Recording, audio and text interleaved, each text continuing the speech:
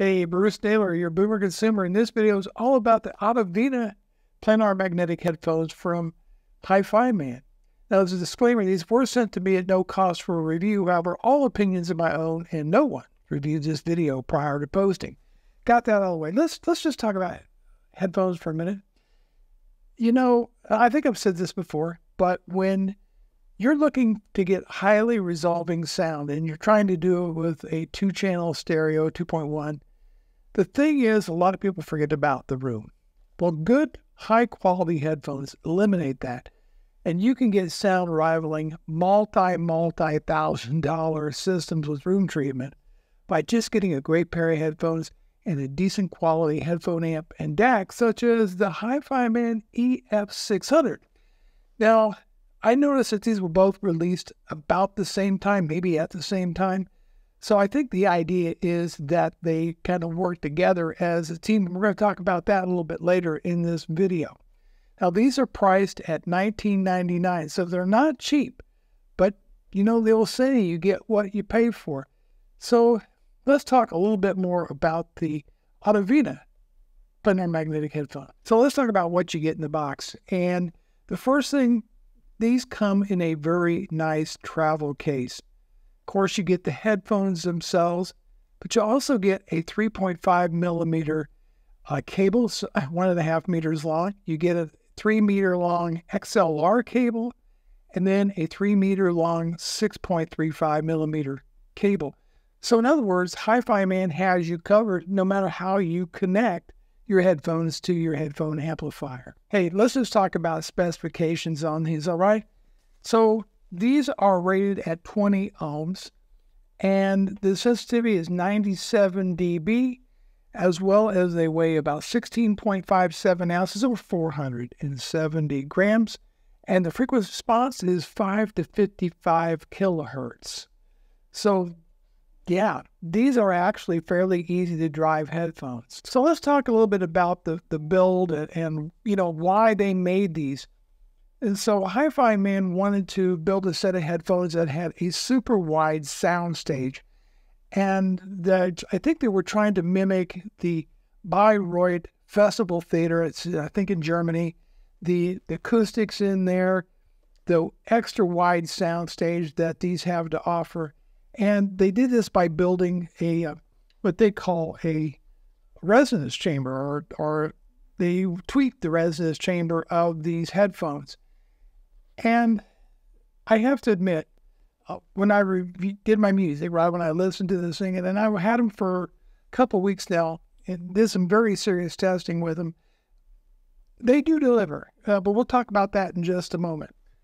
I love the frame on here. This is a CNC machine, hand-polished frame on these headphones. You got a nice leather type headband on here. You have a very thick, very soft padding. And of course, you have a nice metal trim on here, as well as these wood resonance chambers, as they call them. And of course, they're nice and stretchy, super comfortable.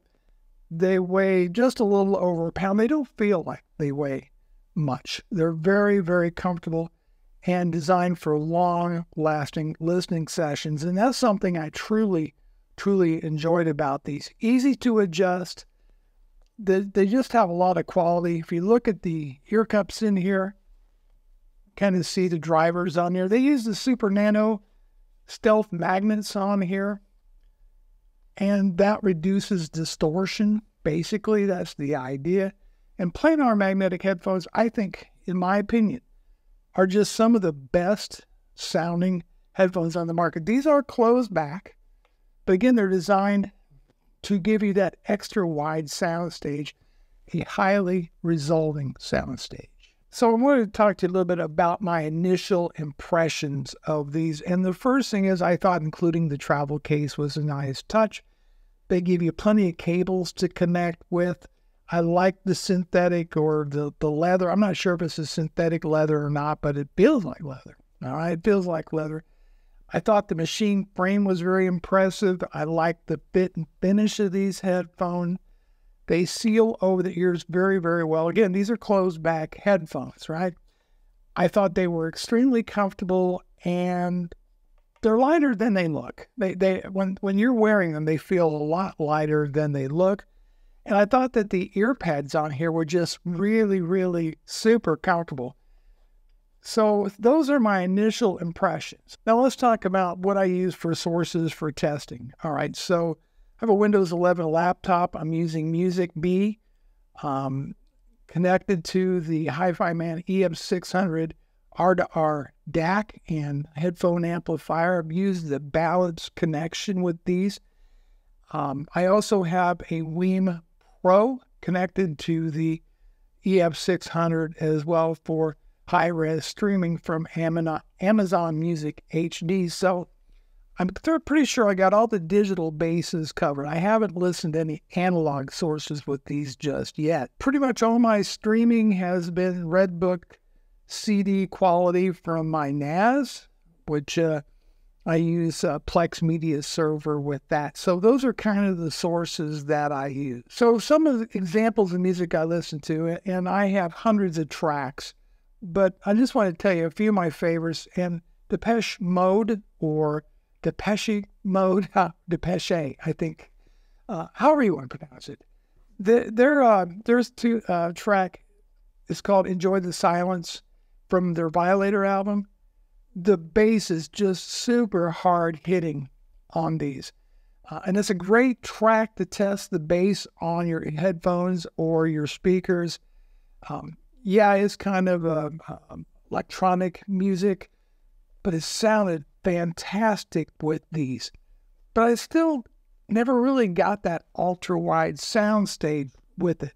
However, I'm a big B.B. King fan. And so when I demoed B.B. King's Live at the Apollo and the track The Thrill Is Gone, holy cow, it sounded like I was in the Apollo with B.B. King. That soundstage just, boom, expanded. I got to tell you, I was above impressed with just how big of an open and airy these things sounded. And I'm telling you, they walked all over the Arias, my Edition XS, some Sennheiser headphones that I have.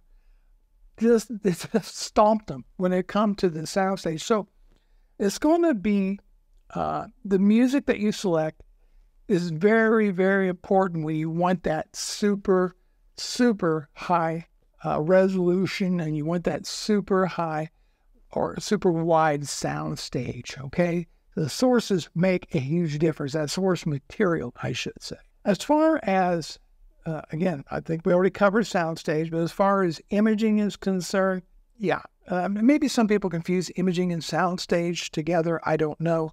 But imaging is placing the instruments and everybody on that soundstage. That's my explanation for it. Okay, if I want to test things like mid-range and the highs, and I want to get a good idea how it's going to sound, Carole King's Tapestry album, So Far Away, the piano notes, the hit on there, the airiness of the voice, how there's the lack of sibilance, it's all there with the Audivina headphones. Again, the soundstage wasn't as wide, but if you especially listen to live type recordings, that's when you're going to say, I get it. I get what they're trying to accomplish with these, okay? So Far Away, beautiful tune, great for auditioning headphones or speakers, etc., because your Carole King's voice has just got a smoothness to it, the breathiness, the tonality, it's all there. It's a great way to audition something.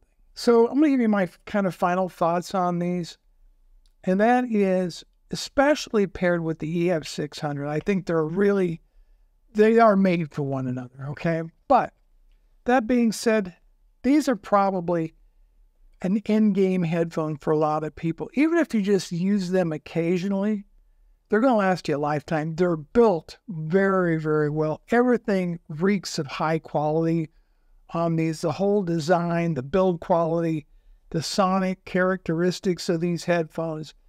I think if you have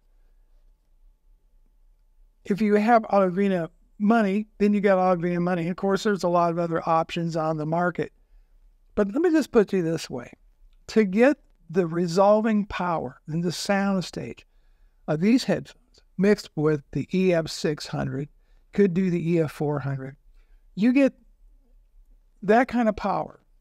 And you try to replicate that in a room with box speakers or open baffle speakers, what have you, an amplifier and all that stuff, you're going to spend a multitude more money after you do the proper room treatment. Now remember, headphones eliminate that. We're going to talk many, many times what this would be under $3,000, and you've got a highly resolving system with a great super wide sound stage, super resolving for a fraction of what you would have to spend to replicate that in a room with speakers and other gear. Okay? Just putting it out there. Convince me I'm wrong. So the bottom line is, these are going to be a lifetime investment, a lifetime headphone. I'm not sure how much more money you would have to spend on headphones in order to get something that sounds halfway or incrementally better than you can get for the $19.99 for the HIFIMAN Audivina headphones. And that is my review.